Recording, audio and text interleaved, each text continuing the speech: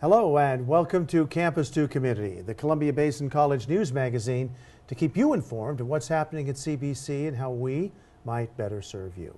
On our show today, we have Columbia Basin College Athletic Director Scott Rogers. He's going to be talking about the 9th annual Follow Your Dreams banquet coming up on January 29th and the all-important inductees into the Wall of Fame. But first, we're going to talk about our four-year bachelor degree in project management at CBC. And with us is Susan Renberger, who's a student in that program. But prior to talking to her, we're going to speak with the gentleman to my right, and that is Rod Gadd, instructor in project management. Welcome, Rod. Thank you. What is project management? Well, a formal definition is it's the application of knowledge, skills, tools, techniques in order to effectively manage projects. A simpler way of talking about it is taking the stuff that makes up good project management and trying to apply it to project teams. Okay, so what makes project management such a growing career? Well, I think there's increasing recognition inside businesses that there's projects in almost every business. And the best way to improve the bottom line and to get things done more effectively is to apply better project management techniques. So what are some of the requirements to get into this project management program? Basically, we have no prerequisites as in an associate's degree or a certificate. Our program basically starts with anyone that has a high school education, but we also can have people that already have education, AAS degree, AA degrees, or even bachelor degrees, can apply a lot of those credits to our program. So how many students do you have and where do they come from generally? Well, we have, this last fall, we had 70 new students join the program. We've got well over 100 people in the program, and they come from a variety of walks of life. Some of them are people that are retooling, coming from one career going to another career. Some of them are unemployed, some of them are already in the field, but recognize they don't have quite the depth of knowledge in project management, and they're trying to just sharpen their sword to try to get better. So what are some of the courses in project management that they'll take?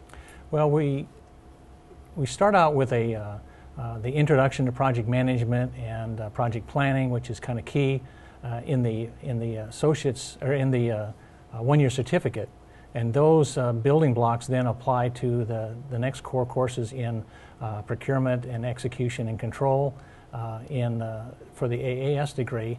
And then that seamlessly builds into the bachelor degree program where we go into more depth of some of the knowledge, some of the subjects that we've talked about, such as execution and control, earned value. We get into risk.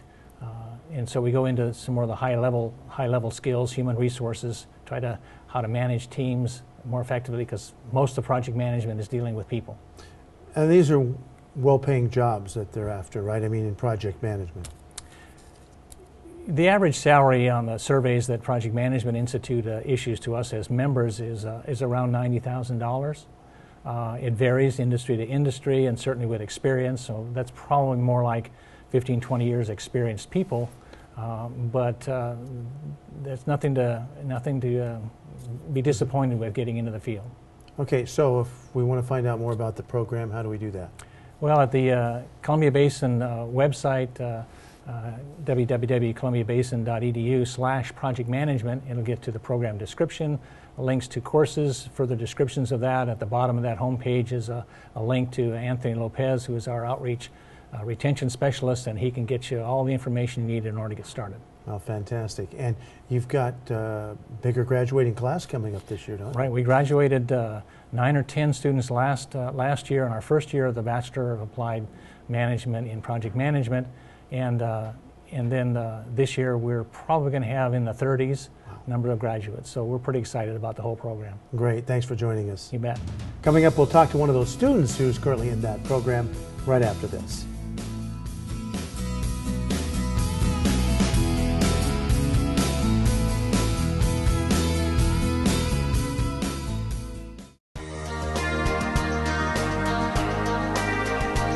Immediately started to see ways that I can improve our company to better manage projects and to ask better questions and to get better information. Do you think all project managers should just take this? In a way, anybody who works on any project should really have project management experience. It would really help if everybody understood the concepts and principles.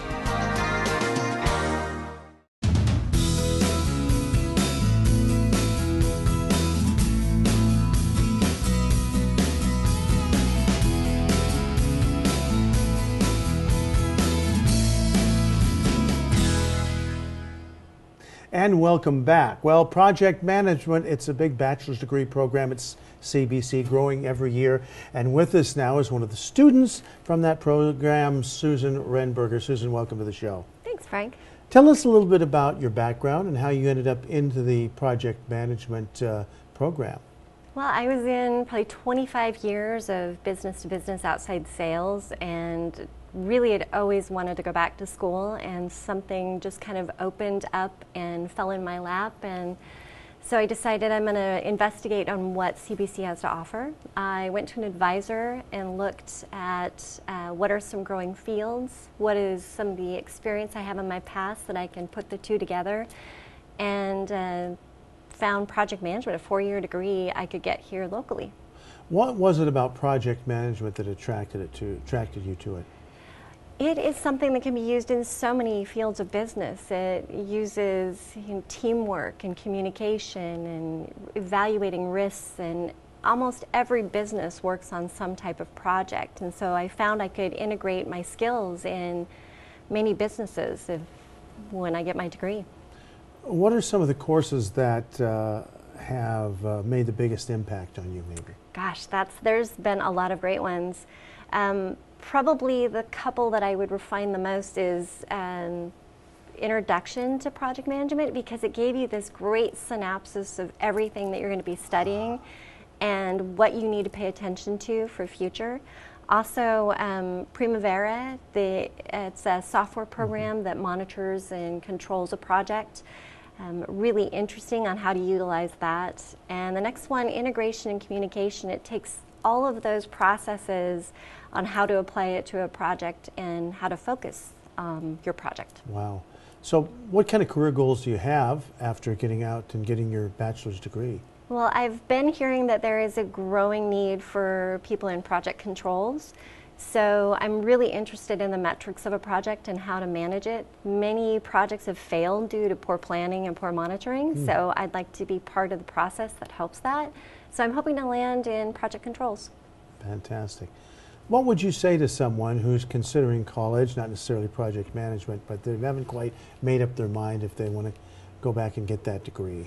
Oh my goodness, every year that slips by, you could have been there already, and you've got something locally here that has great professors, great adjunct professors, something locally you can get as associates or bachelors. You shouldn't hesitate. It'd be a shame.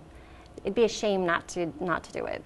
Well, Susan, you're a great ambassador for the program, and we thank you for joining us. Thank you so much, Frank. Well, coming up next, we're going to talk about the inductees into this year's Wall of Fame for the Columbia Basin College Athletic Department. Coming right up.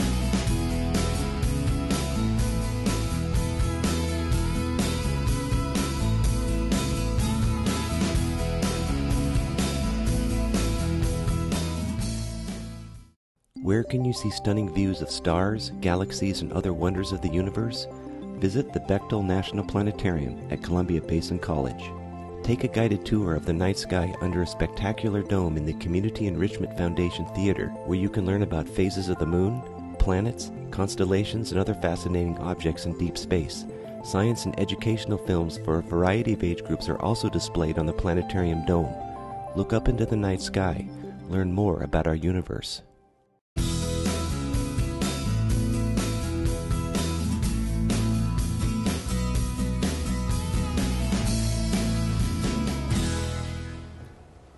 And welcome back. And every January we have the Follow Your Dreams Athletic Banquet, and this being the 9th annual. With us is Athletic Director Scott Rogers, and thanks for joining us. Well, thanks for having me, Frank. And give us a little bit of history of the Follow Your Dreams Athletic Banquet. Well, it started in 2007 really as a way to make up a $20,000 shortfall between what we're allowed to grant for scholarships and where we were actually funded.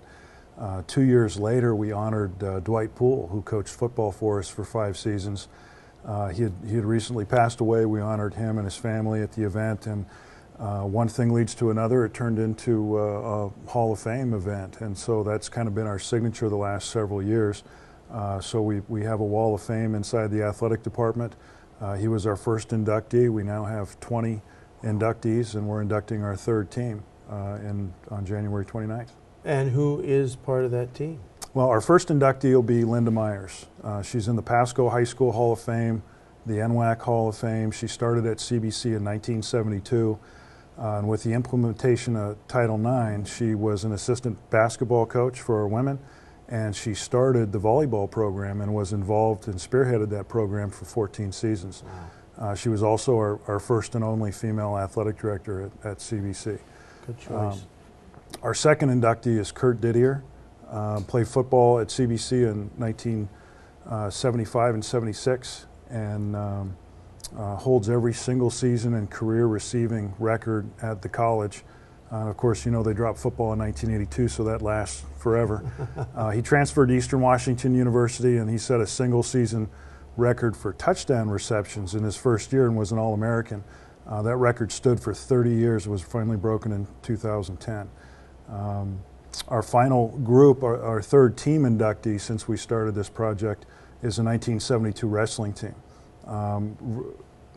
Arguably the most dominant wrestling performance that the junior college NWAC championships had ever seen.